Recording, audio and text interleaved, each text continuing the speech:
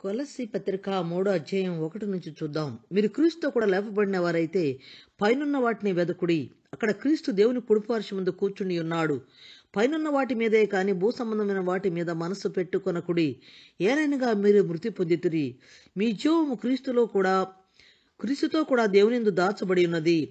మనకు జీవమై ఉన్న క్రీస్తు ప్రత్యక్షమైనప్పుడు మీరును ఆయనతో కూడా మహిమయందు ప్రత్యక్షపరచబడుదురు అని రాయబడింది.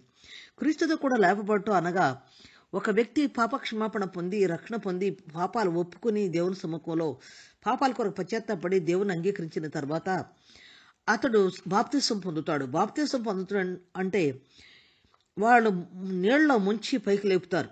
నీళ్ళలో ముంచినప్పుడు నేను క్రీస్తుతో కూడా నేను చనిపోతున్నాను అంటే పాప జీవితానికి ఇంత క్రితం నేను జీవించిన జీవితాన్ని నేను చనిపోతున్నాను, పాతి పెట్టబడుతున్నాను అని అర్థం. నీళ్ళ నుంచి పైకి లేచిన తర్వాత నేను మిగిలిన జీవితం యేసుక్రీస్తు కొరకు జీవిస్తాను, నా కొరకు మరణించి తిరిగి లేచిన దేవుని కొరకు నేను జీవిస్తానని. కాబట్టి క్రీస్తుతో కూడా వీరు లేపబడిన వారు అని రాయబడింది. మీరు క్రీస్తుతో కూడా లేపబడిన వారైతే పైనున్న వాటినే వెదకుడి. ఈ రక్షణ పొందిన బిడ్డలు పైనున్న వాటిని, పరలోక సంబంధమైన వాటిని, ఈ లోకంలో ఆయన కొరకు చేయవలసిన కార్యాలను చేయాలని వాక్యం చెబుతుంది. పైనున్న వాటిని వెదకుడి అంటే ఇక్కడుండి పరలోకం ఎలా ఉందని ఊహించుకోవటం కాదు, కానీ పైన దేవుడు చెప్పిన ఆయన వాక్యం ఈ లోకంలో నెరవేర్చడానికి ఈ లోకంలో ఉన్నాం. కాబట్టి పైనున్న వాటిని వెదుకుడి. అక్కడ క్రీస్తు దేవుని కుడిపార్శ్వమందు కూర్చుని ఉన్నాడు అని రాయబడింది. యేసుక్రీస్తు ప్రపంచాలు నిర్మించిన దేవుని మహిమగల సింహాసనం మీద కుడి ప్రక్కన ఆసీనుడై ఉన్నాడు. ఇక్కడ పైనున్న వాటి మీదే కానీ భూ సంబంధమైన వాటి మీద మనసు పెట్టుకొనకుడి. ఏలైనగా మీరు మృతి పొంది, లోకానికి నువ్వు మృతి పొందేవు కాబట్టి, రక్షణ పొందిన బిడ్డలు మృతి పొందారు కాబట్టి మీ జీవము క్రీస్తులో కూడా దేవుని యందు దాచబడి ఉన్నది అని రాయబడింది.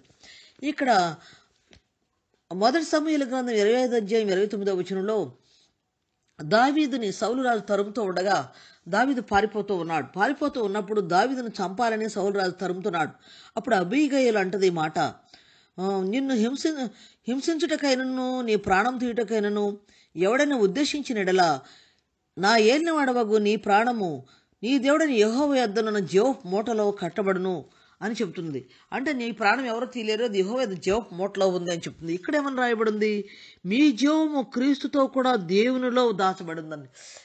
రక్షణ పొందిన ప్రతి బిడ్డ జీవము ఈ లోకంలో మనం జీవిస్తున్నాం, కానీ నీ జీవము యేసుక్రీస్తులో ఉంది. యేసుక్రీస్తు తండ్రిలో ఉన్నాడు, తండ్రి కుడిపార్శ్వన ఉన్నాడు, తండ్రిలో దాచబడింది. కాబట్టి ఎవడో ఆ జీవాన్ని తీసివేయటానికి వీలు లేదు. కాబట్టి ఏలైనగా మీరు మృతి పొందితిరి, మీ జీవము క్రీస్తుతో కూడా దేవుని యందు దాచబడి ఉన్నది. కాబట్టి అంటే విశ్వాసి భూలోకంలో జీవిస్తున్నాడు, కానీ పరలోకంలో కూడా ఉన్నాడు. పరలోకంలో ఎక్కడున్నాడు? యేసుక్రీస్తు మహామోహని కుడిపార్శ్వమున. ప్రపంచం అంటే ఈ ప్రపంచమే కాదు, ఈ దేశమే కాదు, ఈ ప్రపంచమే కాదు, ఎన్నో ప్రపంచాలు ఉన్నాయి. అన్ని విశ్వంలో ఎన్నో ప్రపంచాలు ఉన్నాయి. మనకు అర్థం కాని ఎంతో ఉంది. ఆ లోకాలన్నిటికీ అధిపతి అయిన దేవునిలో యేసుక్రీస్తు విశ్వాసాల జీవం ఉంది. యేసుక్రీస్తు తండ్రిలో దాచబడి ఉన్నాడు. అంత భద్రంగా మన జీవం ఉంది. కాబట్టి మనకు జీవమైన క్రీస్తు ప్రత్యక్షమైనప్పుడు మనం కూడా ప్రత్యక్షపరచబడతాం అని రాయబడింది. కావున భూమి మీద మీ అవయవములను మన మైండ్ని ఎక్కడ పెట్టుకోవాలి? పరలోక సంబంధమైన విషయాల్లో పెట్టుకోవాలి, కానీ భూలోక సంబంధమైన వాటిలో పెట్టుకోకూడదు. కావున భూమి మీద మీ అవయవములను అనగా 5వ వచనం నుంచి అనగా జారత్వమును, అపవిత్రతను, కామాతురతను, దురాశను, విగ్రహారాధనైన ధనాపేక్షను చంపివేయుడి అని వ్రాయబడింది. వాటి వలన దేవుని ఉగ్రత అవిధేయుల మీదకి వచ్చును. కాబట్టి ఇవన్నీ కూడా దేవునిలో ఉన్న బిడ్డవైతే ఇవన్నీ చంపివేయాలి. ధనాపేక్షని విగ్రహారాధనతో పోల్చబడింది. ఇవన్నీ కూడా ఈ దురాశలన్నీ అణిచివేసేసి వాటిని చంపివేయుడి. వాటి వలన దేవుని ఉగ్రత అవిధేయుల మీదకి వచ్చును. పూర్వము వారి మధ్య జీవించినప్పుడు మీరును వీటిని అనుసరించి నడుచుకుని రక్షణ లేనప్పుడు మీరు కూడా ఆ విధంగా నడుచుకున్నారు. ఇప్పుడైతే మీరు కోపమును, ఆగ్రహమును, దుష్టత్వమును, దూషణ, మీ నోట బూతులు అని వీటన్నిటినీ విసర్జించుడి. ఒకరితో ఒకడు అబద్ధం ఆడకుడి. ఏలైనగా ప్రాచీన స్వభావమును దాని క్రియలతో కూడా మీరు పరిత్యజించి అంటే విడిచిపెట్టి జ్ఞానం కలుగు నిమిత్తము దాన్ని సృష్టించిన వాని పోలిక చొప్పున నూతన మనస్సును నూతన పరచబడుచున్న నవీన స్వభావం ధరించుకుని ఉన్నారు అని రాయబడింది. కాబట్టి నవీన స్వభావం ధరించుకున్న బిడ్డలు ఇవన్నీ విడిచిపెట్టాలి. పైనున్న వాటిని వెతకాలి.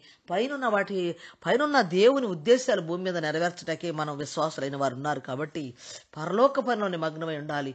భూలోక సంబంధమైన అవసరమైంది నువ్వు చేసుకోవాలి. కానీ అదే సమయంలో నువ్వు పరలోక సంబంధమైన గుర్తెరిగి పైనున్న వాటిని వెతకాలి. భూలోకంలోనే మిళితమైపోయి ఉండిపోదామని, భూలోకస్తులు చేస్తున్నట్టు చేద్దామని అనుకోకూడదు. కాబట్టి దేవుడి మాటలు ఆ రీతిగా బిడ్డలందరినీ సిద్ధపరచును గాక. దేవుడి మాటలు దీవించును గాక. ఆమేన్.